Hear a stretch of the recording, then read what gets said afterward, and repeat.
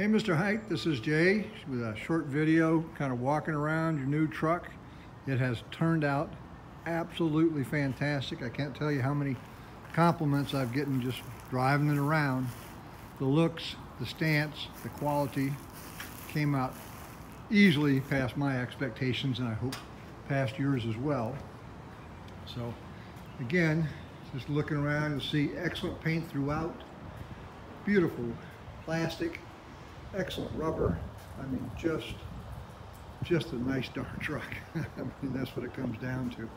Again, we put the BF Goodrich KO2s on the steel wheels as you specified, and the net result is really an amazing stance to the truck.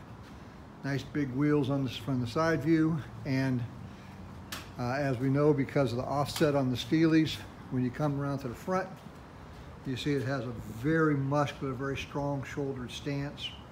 Those are the new style driving lights I was telling you about. Those LED elements stay on anytime the key is on, and then when we flip on the fogs, we get the big bright multiple LEDs.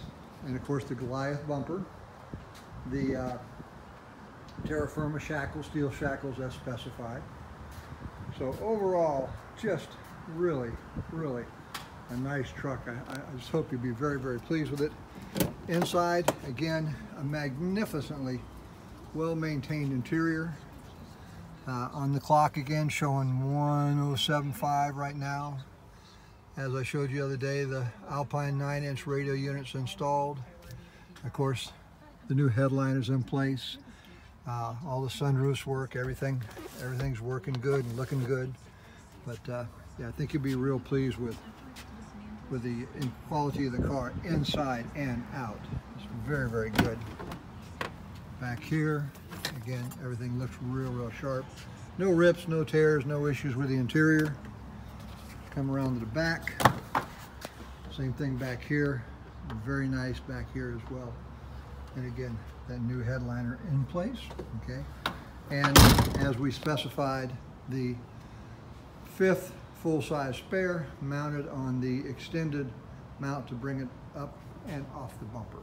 So all in all, super duper, we're ready to go. So just give me a call and we'll get this baby on the way to you. Thanks again. It's been a real pleasure building this truck, I got to tell you that. Almost sad to see it go.